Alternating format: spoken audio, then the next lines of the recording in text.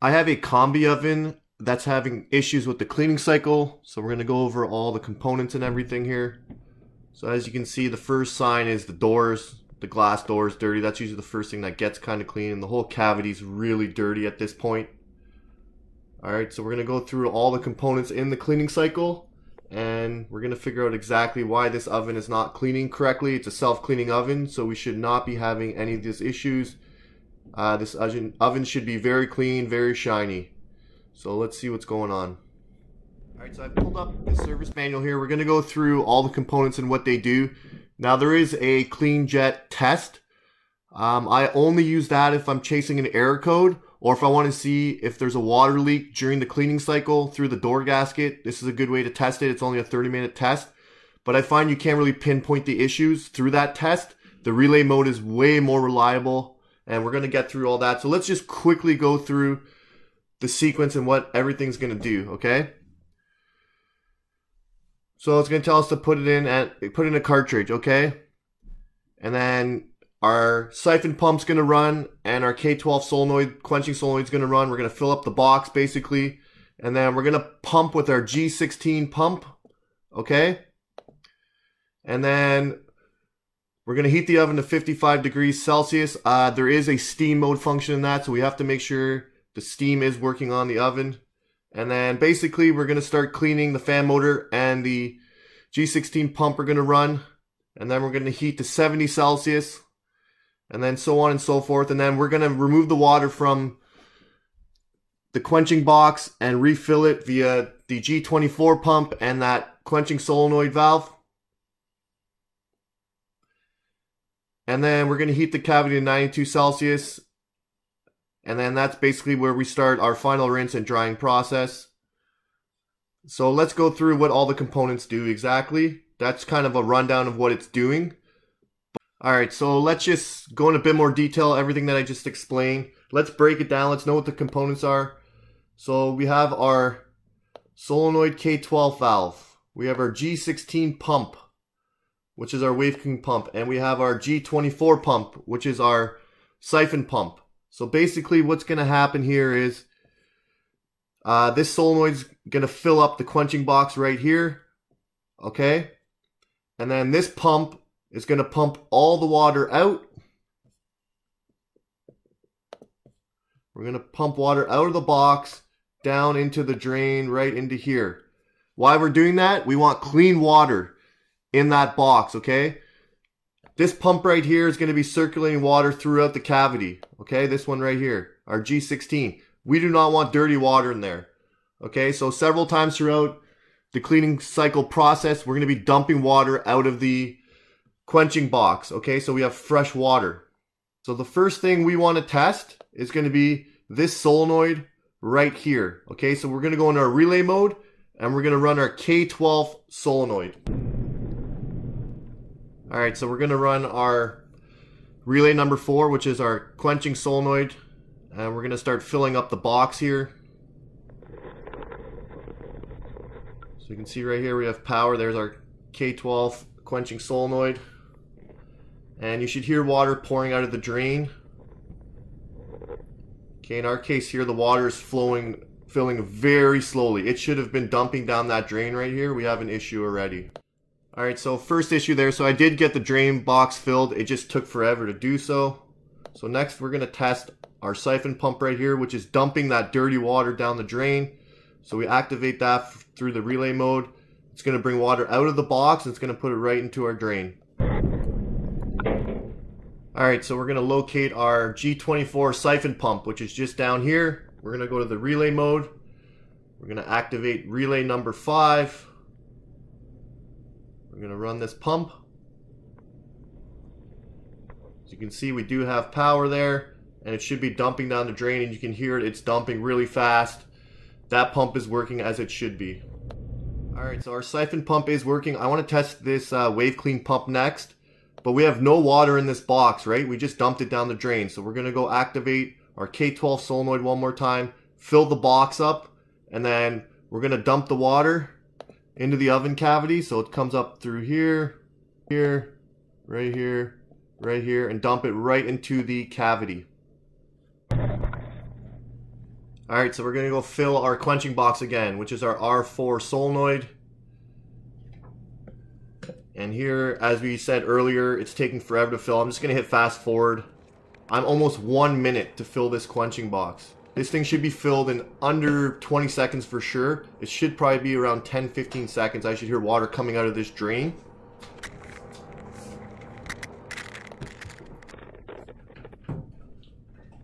And we still have no water down the drain. We're around the 1 minute mark at this point. And now water's slowly coming out of the drain here. So that's taking way too long to fill. Alright, so we're going to go ahead and test this solenoid to see what the issue is. So you can see there is little to no flow here. Okay, so we do have 2 inlet water screens. We want to check them. We want to make sure they are not plugged. This thing should be filling the bucket very quickly. So first thing is we're going to take the screen out of here, and someone's put the screen upside down so you can't even grab the tab with your pliers. So that's how the tab should be. Okay, it should be facing downwards. You can see that one's a little bit dirty. I'm not overly concerned about it, but we will get it cleaned out. Okay, here's the screen in the solenoid. We're going to pull that one out as well. And there, that's what I was talking about, the tab facing you, so you can just pull it out. So make sure you're putting in those screens the correct orientation. This one here too, not super dirty, but let's get everything cleaned out. And reassemble. So we've reassembled. So this is how I test the solenoid, okay? This is very important. When you turn on the oven, we're going to call for quenching, okay? It calls for about 10-15 seconds. This is how I test how much water, if we have enough water. Okay, that bucket should be filling at least a quarter of the way, if not half of the way. Okay, so this is the true test to see if that solenoid is working as it should be. In this case, it is not. Alright, so let's go run this wave clean pump. As you can see, the door's open. It will not run. We've closed it. Okay, obviously you can't see in here now. So what we want to do is put a magnet on the door here. So the sensor's just below this door catch. Okay, and we have no water flowing. Okay, the quenching box is filled. We refilled the quenching box at this point. There should be water flowing out of here. So either we have a bad pump or we have a restriction somewhere. So next thing we're going to do is pull off this tubing here that goes from the pump to the cavity. Let's see if anything's plugged. Let's see what's going on here. So we'll take everything apart. We'll go flush it in the sink and see exactly where our issue is. Alright, so we got the tubing off, and we're just going to take a peek inside of this pump here, and you can see it's plugged with grease in there. Okay, I just checked that water manifold quickly at the top. It does not have grease in it, so we're going to go ahead and get this guy cleaned out. Okay, you can see there it's completely plugged. Alright, so we'll clean it out. Make sure you don't get the electrical components wet when you're cleaning this thing out. Just be careful of that. Okay, we're going to check our tubing. And our tubing's very clear. There's nothing stuck in the tubing, which is a good sign. So we're going to go back ahead, reassemble everything, and fill up our quenching box one more time, which is going to take time because we know that R4 solenoid is not working, or the K12 R4 relay solenoid is not working. So let's just hit the fast forward here. Let's get this quenching box filled up, and let's test this pump now and see what happens now that there are no more obstructions in any of the lines or in the pump. So it's running really good, and then it's slowing down. Okay, I'm not getting full pressure. That pressure is way too low to clean this oven. Okay, so I'm gonna run it again, and you can see, look at all the water coming out, and it's good for like 2 seconds. Okay, so that tells me the pump is weak because we have full water inside that quenching box. Okay, so it's only pumping for 2 seconds, and then the pump is just not failing, but we're not getting full flow. Here's another look at it. Okay, we should have way more flow. We should have full flow the entire duration of while this pump is running. Alright, so our gasket's torn, so that means water is going to be leaking. That's why we have so much grease down here, okay? If water is leaking during the cleaning cycle, it'll go on the floor, which means we're not pumping it back up. And we want to make sure all of our door bumpers are here. Okay, in this case, we're missing one. There you go, dead center on the right-hand side. Okay, and the final thing we want to make sure is the steam mode is working. In this case, it is working. Alright, so we're back here today now with the parts. We're going to go water off. We're going to start by changing this quenching solenoid. Okay, we're just going to hit fast forward here. Okay, you want to make sure the screen is installed there. You want to make sure the tab's facing downwards. Okay, and you want to make sure the O-ring is in good condition there. There's a black O-ring in there. Alright, so we're going to put the water back on. We're going to test this solenoid. Okay? So remember, when we turn on the oven, this is when we like to test our K12 quenching solenoid. Okay, we're going to measure how much water's in this bucket and look at the flow. Way better than before. Okay, that's why we were having problems definitely before. We were not filling the quenching box enough during the cleaning cycle. If we have low water in the quenching box, that G16 pump can only move so much water. So we're going to have low pressure coming out of that pump. Okay, and this is why I like to test it this way, because it just ran for 10-15 seconds. And then I will compare this and see how much water's in there. And that's how I know how much water needs to be in there if the solenoid's working. Just because the solenoid has water coming through it does not mean it is working correctly. Okay? So look at the water quantity in here.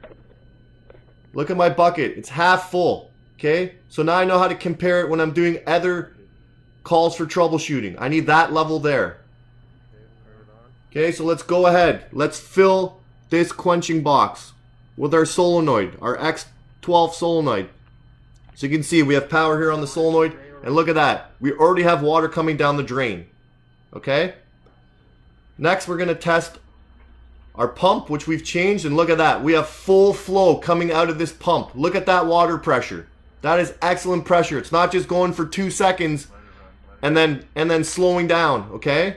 It's going the full duration of when we're holding the button. And that's what we need for full flow, okay? If we have low flow, we're only going to clean a certain section of the oven. We're not going to get to the far walls. So that flow is super important. And as you can see, it is really good, the flow on this one right here. Alright, so we're going to make sure we have no leaks. So what happens on this oven? We see it a lot. This motor control board gets soaked.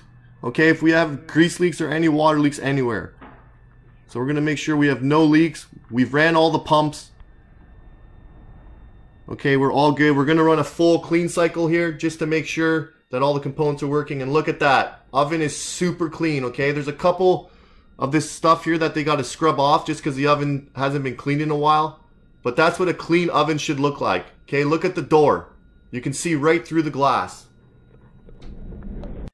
Alright, so as you can see, we actually had two of the components, the G16 pump and the K12 quenching solenoid. They were working, but they were not working correctly. So it is important that you get a visual and you see how the pumps and the solenoids are supposed to work. So a lot of people do not check that K12 solenoid to see how much water it's dumping in the box. If there's not enough water in that quenching box, okay, the G16 pump will bring water up. It's going to bring it back through the drain cavity. And it's going to come back into the quenching box. It's going to have to wait like 5, 6, 10, 15 seconds for enough water. So it's super important that you measure the quantity of water that's coming out of that solenoid. Okay. Secondly, you need to make sure that G16 pump's working correctly. So that means removing your fan shroud, okay, removing the racks, and visually looking at the pump. Just because it's moving water doesn't mean it's moving enough water. Okay, and lastly, that G24 pump, that siphon pump, a lot of people overlook that pump. So if you go to a call and you see the quenching box is backed up, okay, I'm guaranteeing that G24 pump has failed, okay?